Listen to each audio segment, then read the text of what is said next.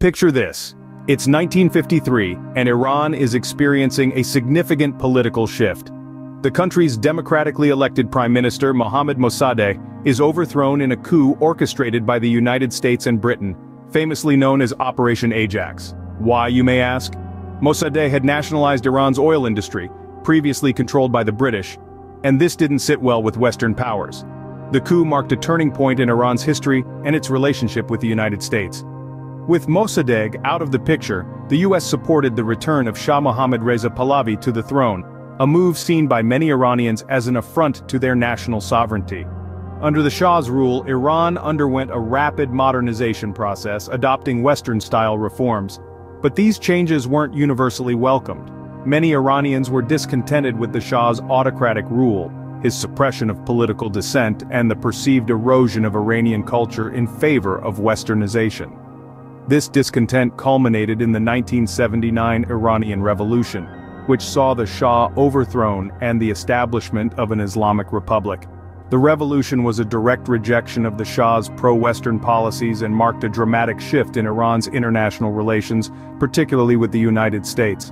The US, for its part, continued to support the Shah during his reign, providing him with military aid and economic support.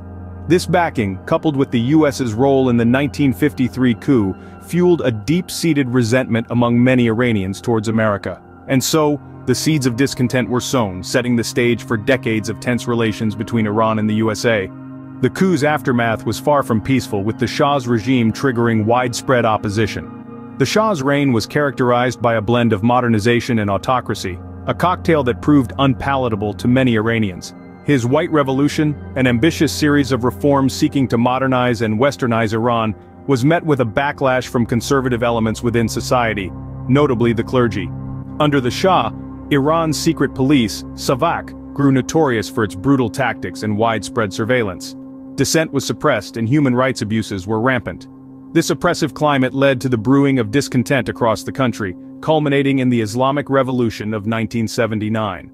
This revolution, led by Ayatollah Khomeini, was a seismic event that replaced the monarchy with an Islamic Republic, a theocratic regime that still rules Iran today. Now let's transition to the Iran-Iraq War.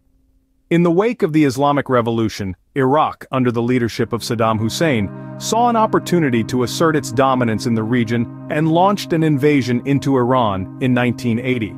The war that ensued was long and bloody, resulting in hundreds of thousands of casualties on both sides. The USA, ever the strategic player, supported Iraq during this conflict. Despite Saddam Hussein's well-documented brutality, the USA saw him as a bulwark against the spread of Iran's Islamic Revolution. The USA provided Iraq with economic aid, diplomatic backing, and even intelligence information, all aimed at weakening Iran. This support was not lost on the Iranians. The USA, they felt, was once again meddling in their affairs, siding with their enemies and undermining their sovereignty.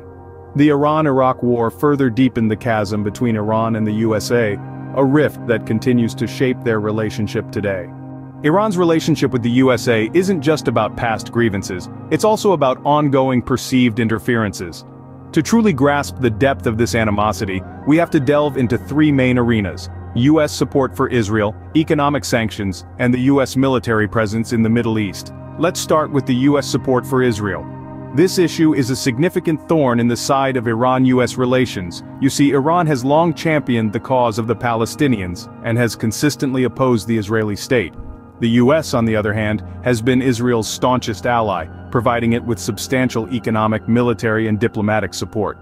This divergence in stances has fueled anti-American sentiments in Iran, and has become a rallying cry for those critical of the US policies in the region. Next up, we have the economic sanctions.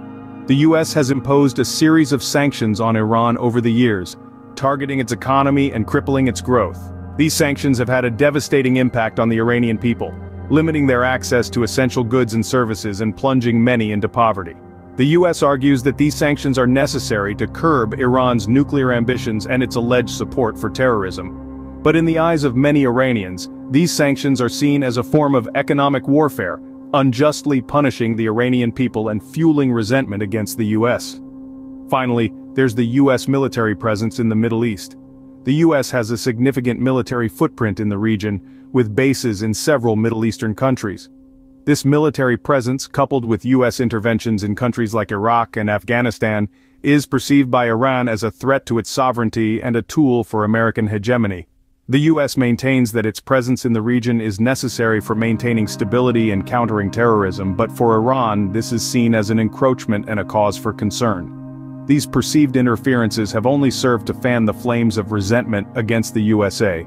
They've deepened the divide and made the prospect of reconciliation seem more distant than ever. But understanding these issues is the first step towards finding a common ground and perhaps a path towards de-escalation.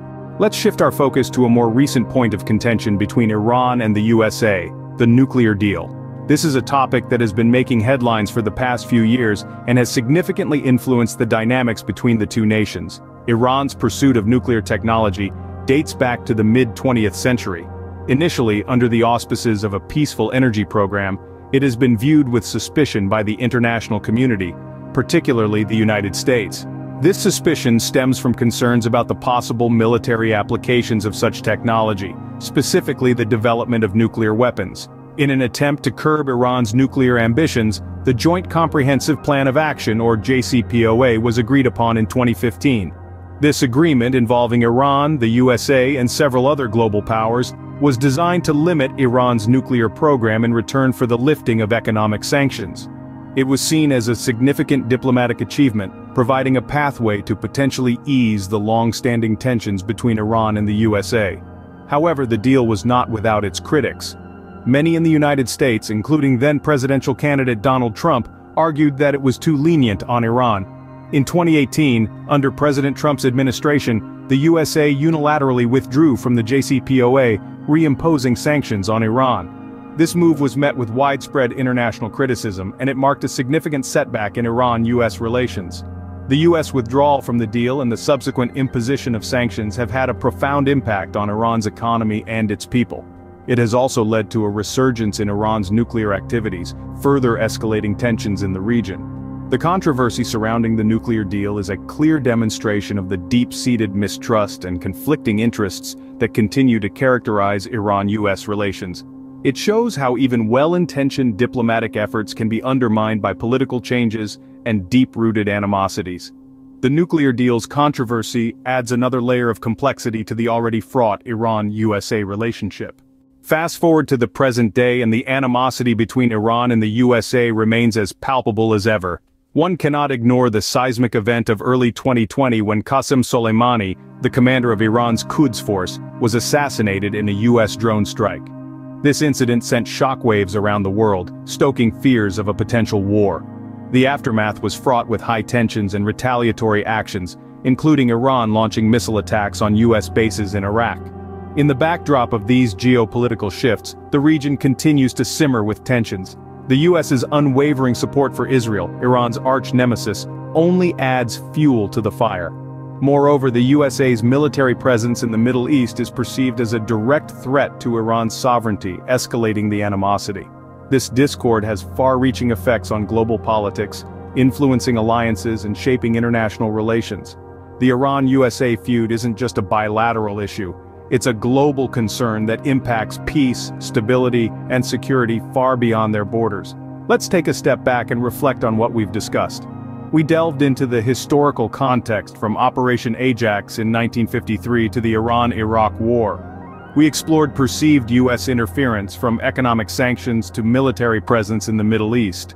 We touched upon the controversy surrounding the nuclear deal and the ideological clash between Islamic Republic values and Western norms. Understanding the historical context of Iran-USA relations is crucial in making sense of their current dynamics.